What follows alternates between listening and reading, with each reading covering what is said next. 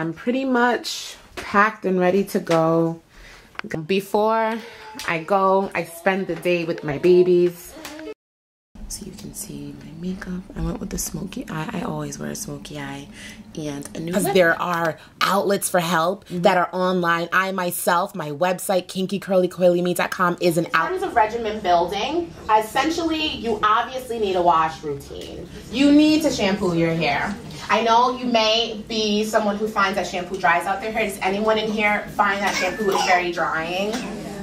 It is for a lot of people. It's not like you're alone. They do make an effort now to make moisturizing shampoos, and those are a lot less drying on your hair than if you're just using like a clarifying shampoo. Sometimes you actually have to look to see if there's a sulfate, and of course if you prefer to use sulfates, then you just use a nice moisturizing conditioner after, or a deep conditioner. So don't be nervous about the shampoo. You really do need that.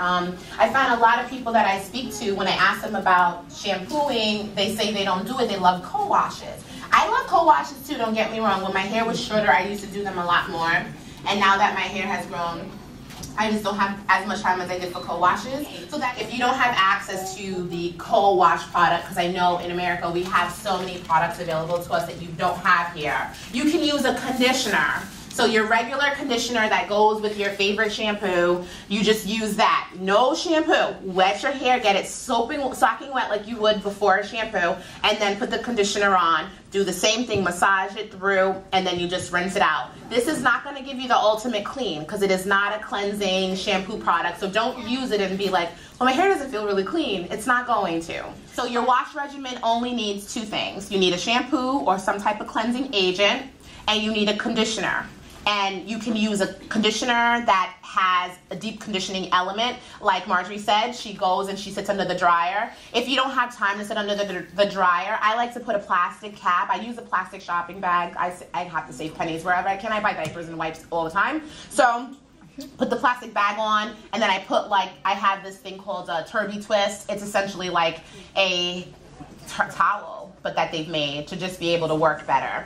And by putting that on and just doing what you gotta do, dusting, cleaning, washing dishes, yelling at the kids, whatever, you can just deep condition all at the same time. And I know people who will go on the road, they'll put their beanie cap on. They're like, I'm deep conditioning, killing 2-3 birds with one stone. Get it in where you can fit it in, okay? I hear everybody co-sided right now. Detangling tends to be one of the most challenging parts of having natural hair, because I meet people who will say, well, I just put the shampoo on and I did what they do and I just went crazy like this, and then I put the conditioner on and I went crazy like this, and then I went to detangle it and I just went like this. And I'm like, girl! No. That was the first, you was wrong from the very beginning. And I love what Marjorie said about sectioning. You have to section. You may not have long enough hair yet for a thorough, deep detangling session. Like some of you I see have teeny weeny afros, aka TWAs.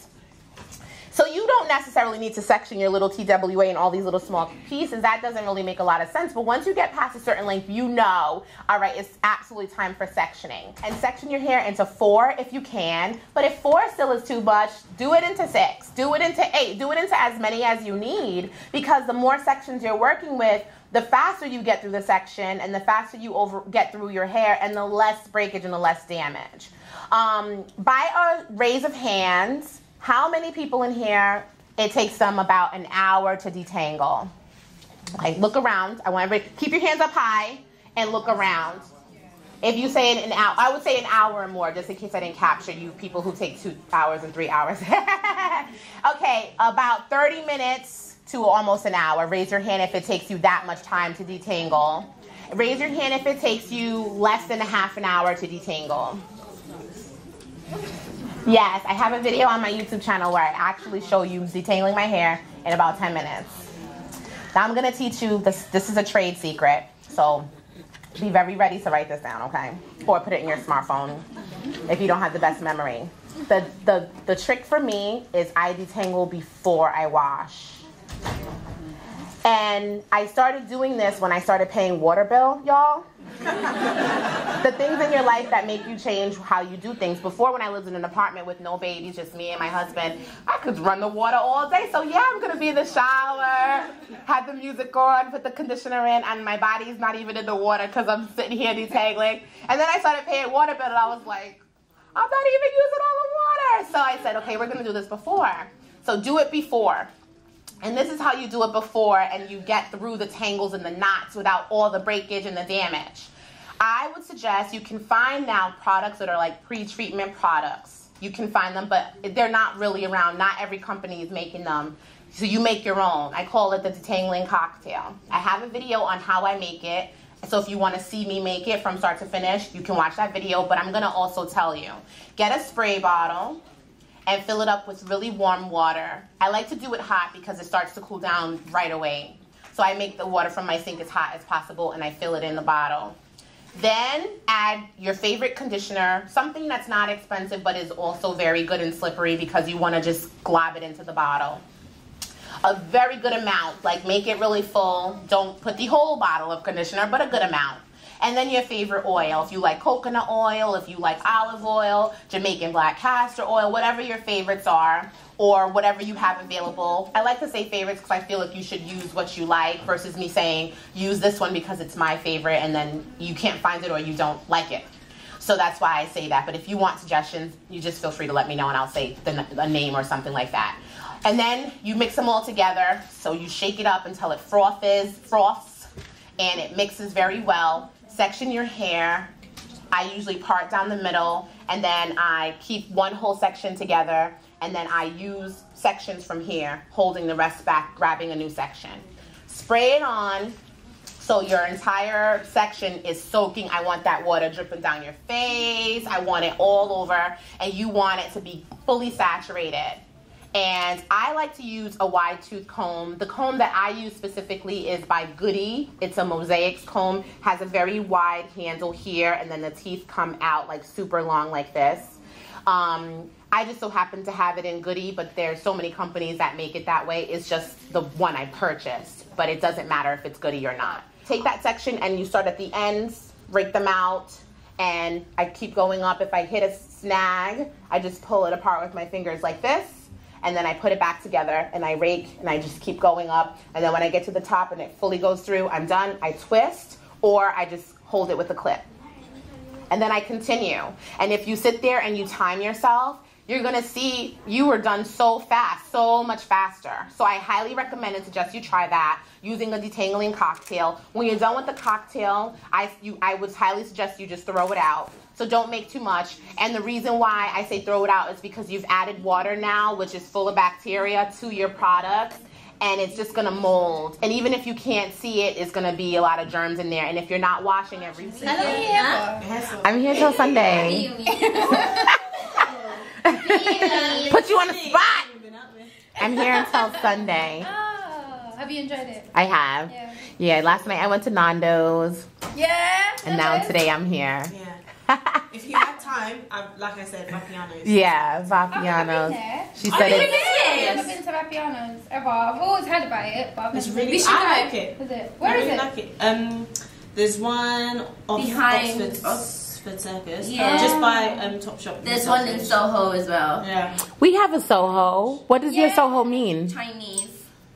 And a lot of gays. LGBT. But what does it stand for? What does Soho? I don't know what Soho is. Oh, okay. It's like the red dish, the red light. Yeah, the red light dish. Red light? Yeah. Like that's where the brothels and everything? Yeah. Oh!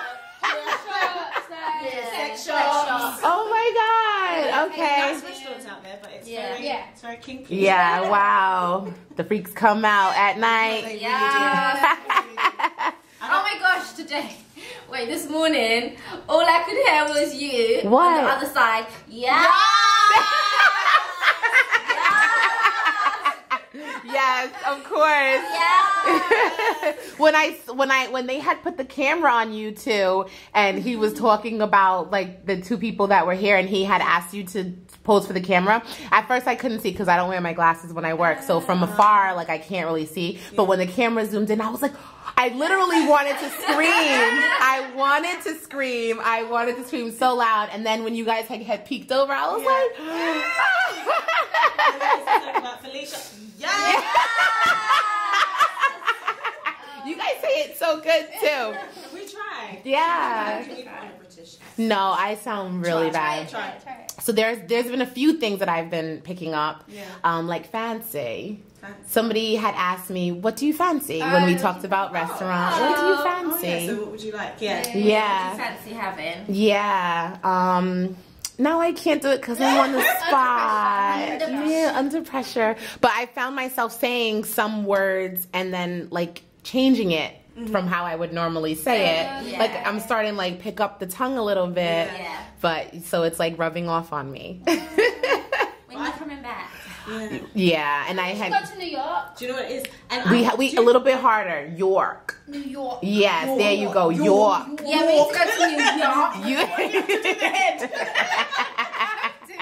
New York. New York. We roll everything. Like I don't know if you find you do it. No, we all do it actually. All British, at least black people. Yeah. Most of us do it. Because a lot of the music and shows obviously American, Oh yeah. We switch in like all it the probably time. isn't the best accent. But I can be like, what up, girl? Yeah.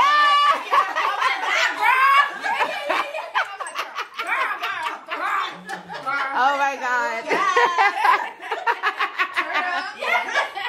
And then we go back to hi. Yes. Go back to your proper. Oh, that's so funny. It's weird though, because it's just I can't help it. It's weird. Because sometimes it's just appropriate. Like it's just. And it doesn't sound. There's certain things that just don't sound right in an English accent. Yeah. Or British. Yeah. Accent. You just have to. Girl. You exactly. You can say girl. Or yes. Oh my God. These three are hilarious. Oh my God, I am having a riot right now. I'm in stitches.